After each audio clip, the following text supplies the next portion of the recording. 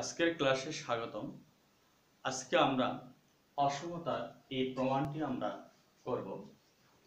দেয়া আছে f of x equal ax plus by plus c, a equal 1, b equal c equal 0 এবং modulus f of x minus 1 less than 1 by 11 হলে প্রমাণ করো যে modulus f of x whole square minus 1 less than 23 by 121।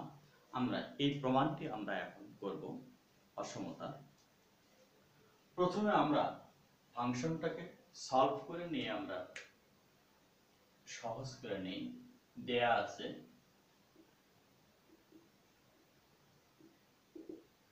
f of x equal ax plus by plus c, এটি আমাদের দেয়া আছে।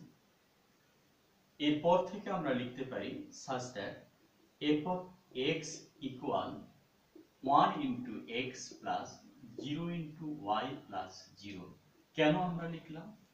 যেহেতু a equal 1, b equal c equal 0, এটি আমাদের দেয়া আছে।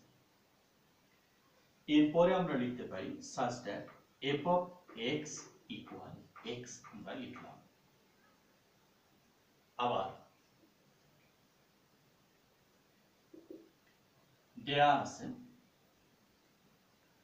Modulus f of x minus 1 less than 1 by 11, এটি আমাদের দেয়া আছে। such that modulus x minus 1 less than 1 by 11 আমরা নিলাম।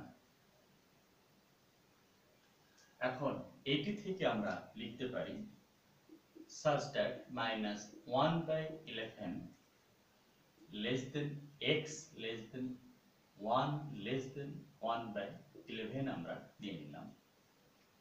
এরপরে আমরা এটিকে প্রত্যেক অংশে আমরা 1 যোগ করলাম plus 1 less than x less than x minus 1 plus 1 less than 1 by 11 plus 1, আমরা প্রত্যেক অংশে আমরা 1 যোগ করে নিলাম। এটি থেকে আমরা সলভ করে পাচ্ছি 10 by 11 less than x less than 12 by 11 আমরা পেয়ে গেলাম। এরপরে আমরা যে কাজটি করব, এখন আমরা বর্গ করব such that 100 by 121 less than x square less than 144 by 121 আমরা নিয়ে নিলাম।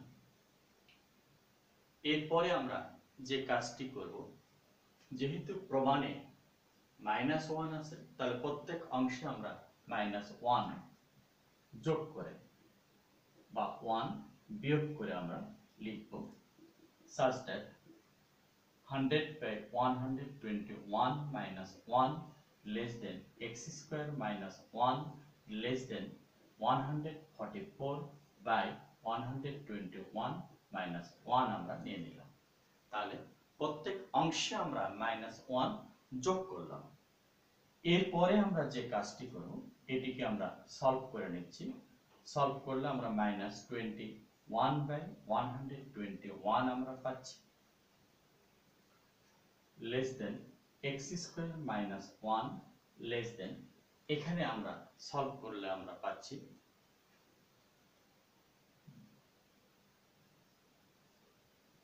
আমরা 23 by 121। এরপরে আমরা লিখতেছি -23 by 121 less than -21 by 121 less than x square minus 1 less than 23 by 121 আমরা লিখলাম। এখানে -21 by 121 এর চেয়ে -23 by 121 আরো ছোট, আমরা এটা লিখতে পারি, এর সত্যতা আছে। এর পরের লাইনে আমরা লিখব such that -23 by 121 less than x square minus 1 less than 23 by 121 আমরা লিখলাম। এরপরে আমরা যা লিখব such that modulus x square minus 1 less than 23 by 121 আমরা লিখলাম। অর্থাৎ প্রমাণের আমরা কাছাকাছি গেলাম।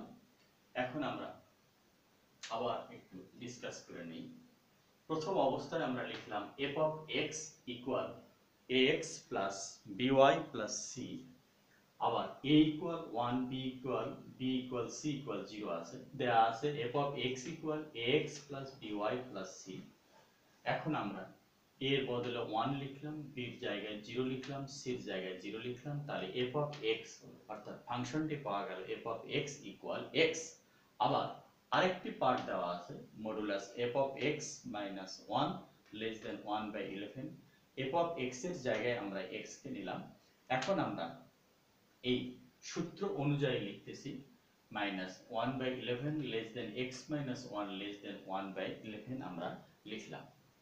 এরপরে আমরা যে কাজটি করলাম, যেহেতু আমরা x আনবো, তাহলে যেহেতু -1 আছে তাহলে 1 আমরা প্রত্যেক অংশে যোগ করলাম। যোগ করার পর আমরা সলভ করলে 10 by 11 less than x less than 12 by 11 পাইলাম। এখন আমরা বর্গ করে নিলাম, বর্গ করলে আমরা 100 by 121 less than x square less than 144 by 121 আমরা বর্গ করে পাইলাম। এরপর আমরা প্রত্যেক অংশ থেকে আমরা 1 বিয়োগ করলাম, অর্থাৎ -1 আমরা যোগ করে নিলাম। যোগ করে আমরা যেটি আমরা পাইলাম এবং সলভ করে নিলাম -21 by 121, আর সর্বোচ্চ মানটি 23 by 121 আমরা পাইলাম। যেহেতু সর্বোচ্চ মানের বিপরীত মানটি আমাদের নিতে হবে, তাহলে -21 by 121 এর চেয়ে -23 by 121 আরো ছোট, তাহলে আমরা এটা লিখতে পারি। তাহলে অতএব -23 by 121 less than x square minus 1 less than 23 by 121, এটি থেকে আমরা লিখলাম modulus x square minus 1 less than 23 by 121। কিন্তু আমাদের রেজাল্ট আছে যেহেতু ফাংশন আকারে, তাহলে আমরা আবার ফাংশন আকারে আমরা তৈরি করে নেব। এর পরের লাইনে আমরা লিখব যেহেতু f of x হলো আমাদের x, f of x equal x, x এর বদলে আমরা f of x লিখতে পারি। এরপর আমরা লিখতে পারি অতএব modulus f of x second bracket close দিয়ে square minus 1 less than 23 by 121। আমাদের প্রমাণটি আমাদের সম্পন্ন হলো। তাহলে যেহেতু a আকার আছে, তাহলে x এর জায়গায় আমরা f of x ফাংশনটি নিয়ে নিলাম, নিয়ে প্রমাণটি সম্পন্ন করলাম। আজকে এখানেই